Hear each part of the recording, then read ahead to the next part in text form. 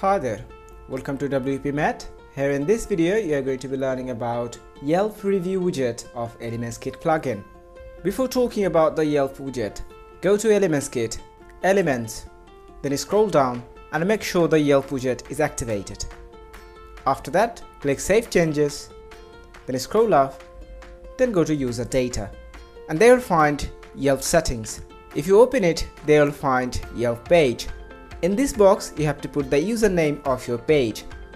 After that, click Save Changes, then open any page with Elementor Page Builder and search Yelp. Drag and drop the widget on your page. After that, you'll find the reviews of your page into your website. Now let's see some of the controls of the Yelp widget. In the left side, the first setting you have, which is the layout style. Right now it's with reviews, but you can select slideshow.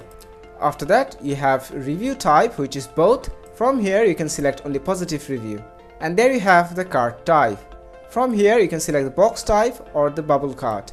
After that, if you go to the contents tab, there you'll find the thumbnail badge, which is by default turned off, but you can enable it. Then you have the control to show and hide the top right logo. I want to hide it. After that, you have the slideshow setting. There you'll find the spacing left right. If you increase it, there you'll see the slides are taking space after and before it. After that, slide to show option. Right now is 3, but I want to show 2. Then you have slide to scroll. I want to scroll 1. After that, you have speed. You can also manage the autoplay. Then you have the show arrow. If you enable it, you'll find 2 arrows in the left side and right side. After that, you have show dot, and then you have pause and hover option. If you want to control the typography and the color, on that time you have to go to Style tab, and there you'll find all the settings to control the individual item. As an example, if you want to work with the background color, go to Widget, and in here you can select the background color you want. After that, you have the padding, and then if you go to the review card, there you'll find all the control to work with the card. Right now it's 24 pixel padding from all sides, but I want to use 50 pixel. There you can also work with the background color and the box shadow. Let's use the background color little bit red.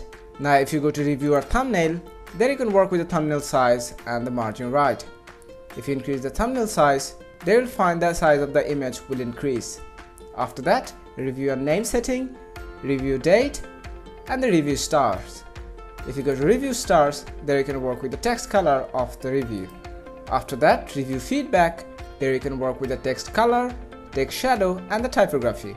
Now if you open the typography, there you can work with the font family, font size, font weight, etc. Let's use the font family Open Sans, and the font size I want to use is 24 pixel. After that, let's use the line height a bit, and let's keep the other settings as it is. Now if you go to the post-it on, there you can work with Yelp icon and the icon size. So this is all about the Yelp review widget of the Elementskit plugin. Thank you for watching this video.